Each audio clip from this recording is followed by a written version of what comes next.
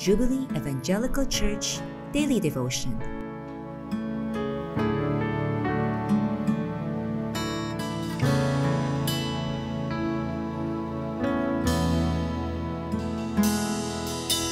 Every promise we can make, every prayer and step of faith, every difference we can make is only by His grace.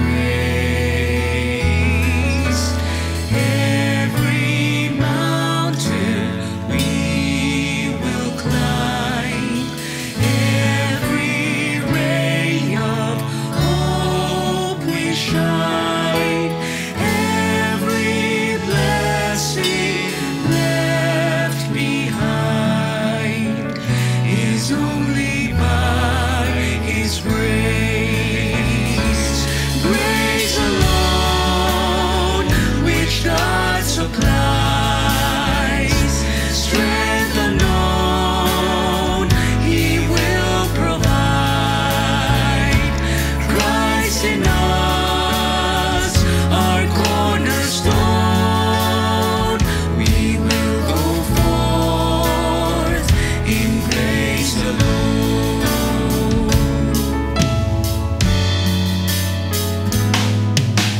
Every soul we long to reach, every heart we hope to teach, everywhere we share His peace is only by His grace. Every loving word we say, every tear we wipe away, every sorrow turned to praise is only by His grace.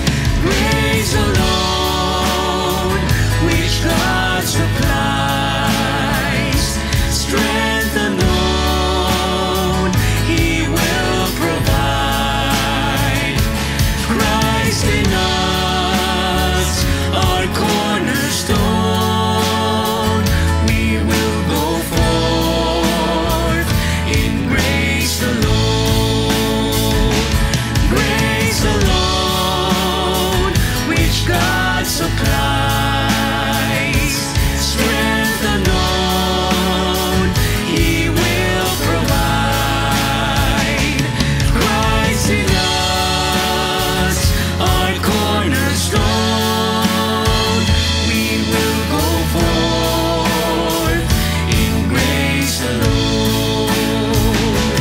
Grace alone, which God supplies, strength unknown He will provide.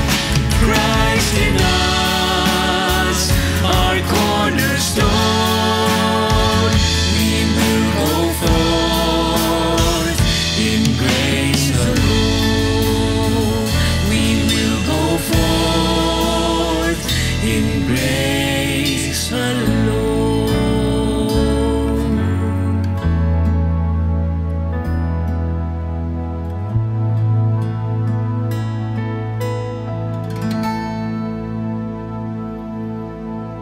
For our scripture reading today, please read James chapter 2, verses 1 to 11.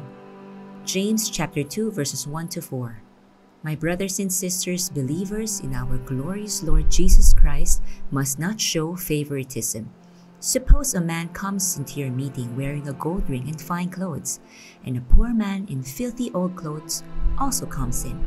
If you show special attention to the man wearing fine clothes and say, "Here's a good seat for you," but say to the poor man, "You stand there," or "Sit on the floor by my feet," have you not discriminated among yourselves and become judges with evil thoughts? God's favor overcomes favoritism. We learn in our passage today that favoritism creates injustice in our world and corruption. When we say corruption is rampant, we want favors done for us, whether that be in government like palakasan or in private agreements of utang na loob. We want it our way and we find ways to get what we want. We can take no to our requests, but God's way is different. He doesn't show favoritism because He is just and righteous and declares that all of us have sinned and fallen short of His glory. Therefore, we need the Savior of the world, Christ our Lord, to save us from our favorite ways, favorite things, and favorite sins. Today is a time to surrender your rights and take responsibility for your life. No more excuses, no more palusots, and no more blaming for your unfavorable situation. May the Lord help us to be just and true in all our dealings, to follow the Lord's way and to gain His favor, because that is what grace is all about, the undeserved favor of the Lord in our lives and ministries. No favoritism and yes to God's favor. This reminds us that when we are not fair and just in our dealings with all people, then we have chosen what we like, and this causes disproportionate attention and concern for a certain group of people. When we do what we want rather than what God wants, then we fall into prejudice and assumptions that cannot hold unity and camaraderie. We desire for things to go our way and we manipulate circumstances. But at the end of the day, when we care for all the people, then we build a community of God's church from every tribe, every tongue, and every nation that belongs to God. May the Lord help us not show partiality between people, but treat everyone with kindness, gentleness, firmness, truthfulness, and fairness. Shalom, everyone. Prayer. Lord Jesus Christ, help me to overcome favoritism and to look at people in such a way the gospel is preached to all so that people can respond to your favor. Lord, you show me the way in which I should live and help me to be responsible rather than blaming others for my situation. Thank you, Lord, for your favor in my life. In your name we pray. Amen.